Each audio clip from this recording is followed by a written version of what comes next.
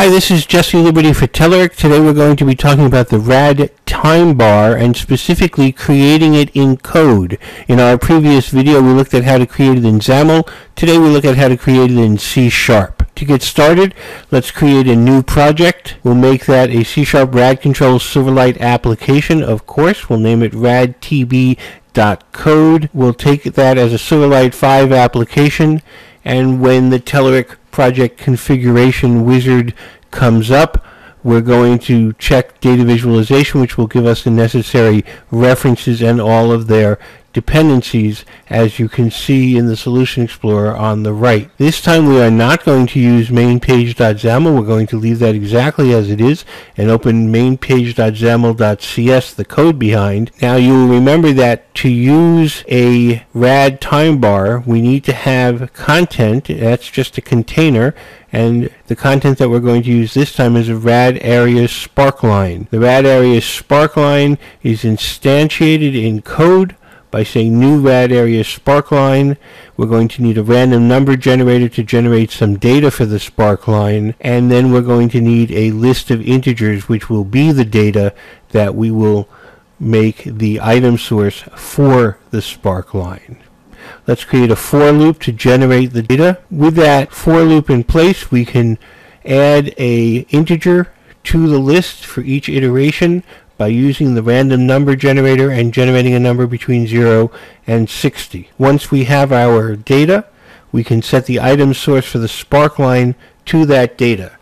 Now the Sparkline is in place, we're ready to create our rad TimeBar. So let's go ahead and instantiate a rad TimeBar object, which we will call TimeBar. The first task with TimeBar is to call begin init. We'll do all our initialization and then we'll call end init. The first part of our initialization will be to set the width and height. We're also going to set the period start. That's going to be the earliest date that will be shown within the TimeBar, and the corresponding period end. You remember this from when we declared it in XAML.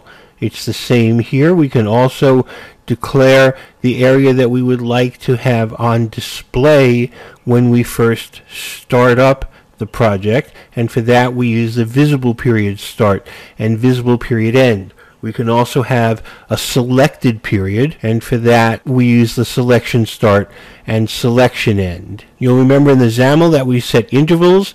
We set them here in the code as well by adding them one by one. In this case we're going to add the month, week, and day interval. We need to add a using statement for that. And with that done, we can call end init to end the initialization. However, we're not quite done. We need to set the content of the TimeBar to be equal to the Sparkline we created above. And then we need to set the content of this page to the TimeBar that we just created. With all of that in place, we're ready to save, build, and run our application. The TimeBar comes up in the visible period. Notice the selection area as chosen programmatically. We can slide back and forth to see the entire data set. We can expand and contract just as we could previously to give a new perspective on our data. We can even slide our selection, and we can expand and contract our selection area. I hope you've seen how easy it is to create a rad TimeBar programmatically. That is in C#. For Telerik, this is Jesse Liberty. I look forward to talking with you again very soon.